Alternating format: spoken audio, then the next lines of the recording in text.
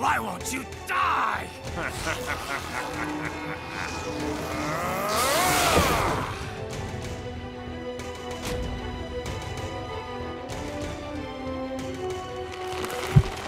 Nanomachine, son. They harden in response to physical trauma.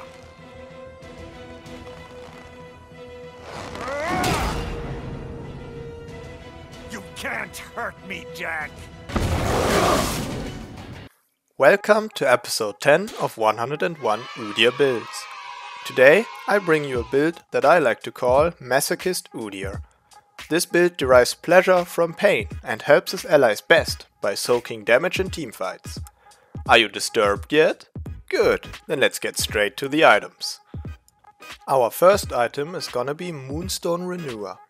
All of its stats are great for Udyr and the cheap price of 2500 gold make it easy to rush.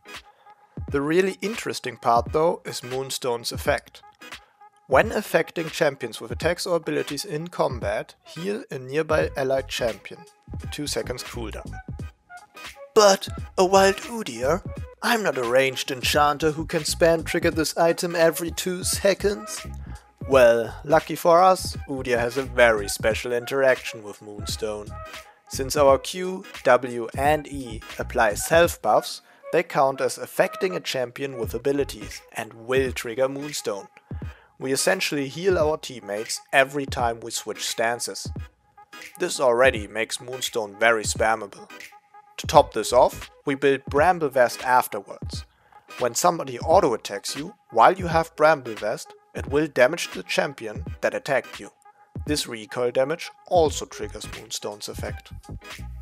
So whenever an enemy does that, they're not only damaging you, but also themselves, which in turn heals your teammates, and therefore creates a three-way of pain and pleasure.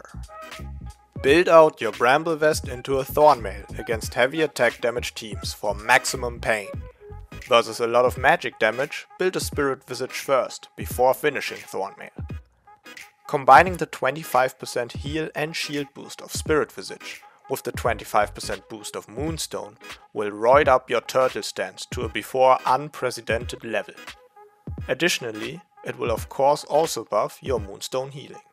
The rest of our build is more tank items, so we can endure as much punishment as possible while dishing out recoil damage and heals. Being a bit lackluster in the movement speed department, I would suggest rounding up the build with Deadman's Plate and Force of Nature.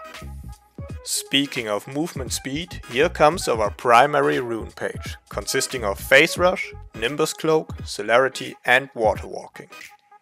Going these runes allows us to put early points in Turtle instead of Bear stance without being punished for it. For our secondary rune page we take Conditioning to increase the value of our tank items, and Revitalize to add to our ever increasing collection of heal and shield boosts. But you can also trade in Revitalize for Unflinching, for some baseline tenacity. Masochist Udyr shines the brightest in skirmishes and teamfights, where he can soak damage, peel for teammates and keep a constant stream of healing going. So you are definitely looking to play around your allies. But even when you are alone, Moonstone Renewer will grant you the bonus healing and shielding. As for skill points, Max Phoenix first, Turtle second and Bear Stance last. Phoenix Wave Clear will bring in lots of gold for items, which allows us to stack Moonstone's mythic passive harder than those piss poor supports. We max Turtle second so we get the highest possible value out of our shield and heal boosts.